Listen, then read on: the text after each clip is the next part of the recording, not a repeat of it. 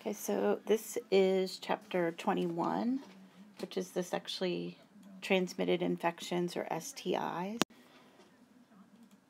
So I have, let's see, this is just kind of talks about the history of the naming of STDs or STIs. So in the 1800s, they were called venereal diseases, and I kind of remember them calling them that during my sex ed, which I wasn't born in the 1800s, but okay, so venereal diseases or VD, then they used to call them social diseases. And then STD, but STD is saying there's something wrong with the host, like dysfunction, so something's broken in the host, whereas nowadays they're saying STI because that means that there's actually an infection or a pathogen in there. Okay, so the first one that we're going to talk about is trichomoniasis. So trichomoniasis is a protozoa that's found in the vagina. Okay, so it's Trichomonas vaginalis.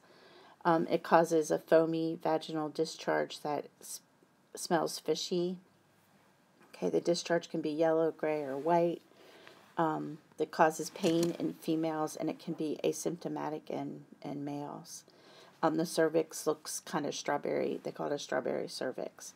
So, in order to see it, they'll do a wet mount. Well, they'll do a dry mount first, and then they can do a wet mount of the discharge, and then you can see these moving organisms in there. Okay, so transmission is sex or fomites, and then they're going to treat it with flagell. So this is antiprotozoan, so metronidazole.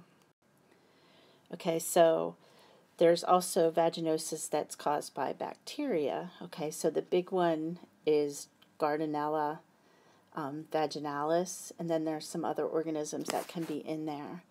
Okay, so the presentation is discharge and vaginal odor.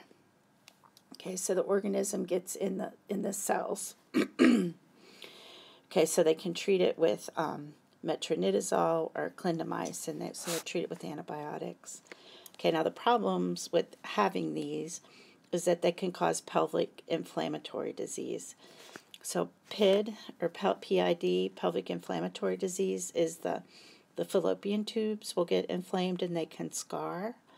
So it reduces fertility rates. And then people that have PID, if they get pregnant, okay, they can have a premature delivery and they can have low birth weight babies. Okay, so the babies are at risk. They can also have more ectopic pregnancies. Okay, now the next thing is gonorrhea. Okay, so gonorrhea is caused by Neisseria gonorrhea. It's an intracellular diplococci, so you can see the little two cells that grows on this chocolate agar pretty well.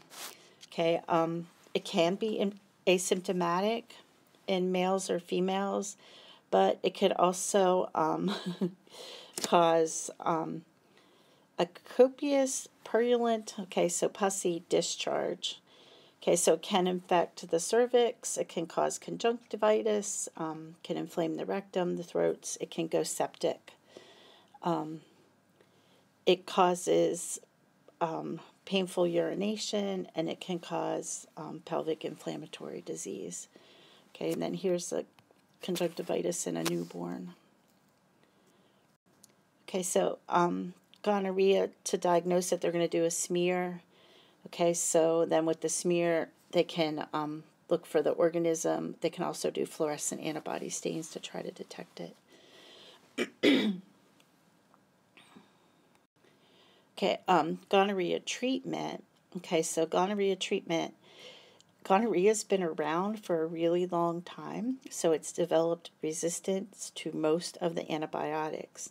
So there's still a ton of cases of gonorrhea in the United States.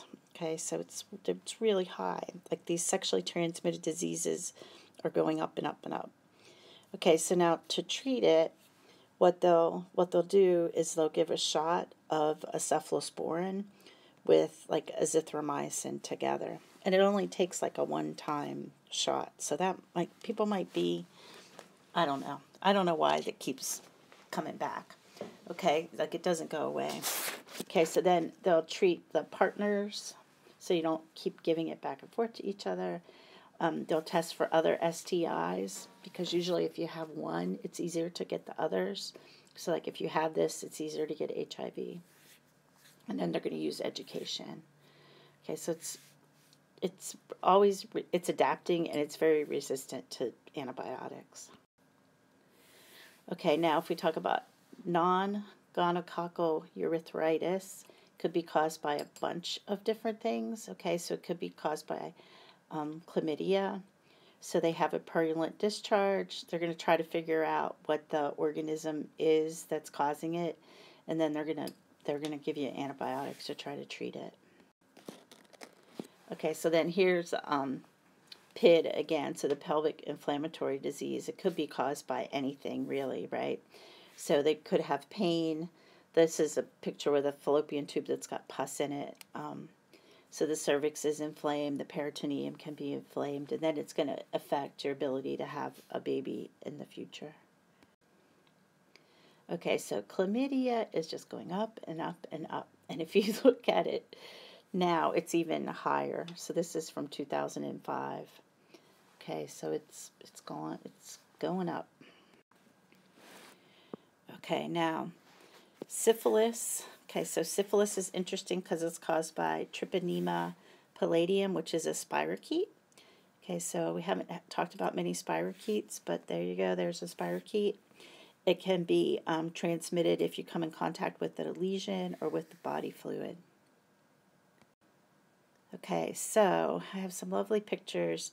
So the primary syphilis, you get a canker. So a canker sore that's actually painless, and it's usually present for about 3 weeks. And then there'll also be lymph node swelling around where like the lesion is. And what will happen though is that the lesions will heal for 2 to 3 weeks, in 2 to 3 weeks, okay, and then they'll just kind of go away. So that's primary syphilis. Okay, so then secondary syphilis, the organism kind of becomes latent in the body. So sometimes people get a rash, okay, and the rash will go away, and you can still have syphilis in you, but you don't have any symptoms. Okay, so the rash could be just on the palms or the soles, or it could be over the whole body. Okay, so it's kind of like the organism becomes latent. Okay, then tertiary syphilis is when the organism is multiplying in the tissue in the body. Okay, so it forms gummas. Okay, so it forms these lesions.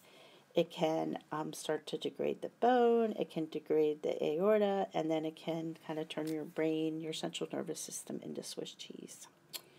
So not good.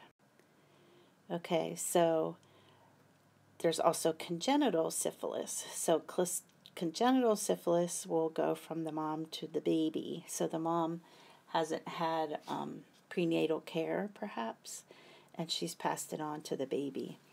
So it can be transferred through the placenta. The babies can be stillborn. They can be premature, and then they have all sorts of developmental disorders. Okay, the mom could be treated with penicillin, okay, and they'll treat the baby, but at this point, it's the damage is done.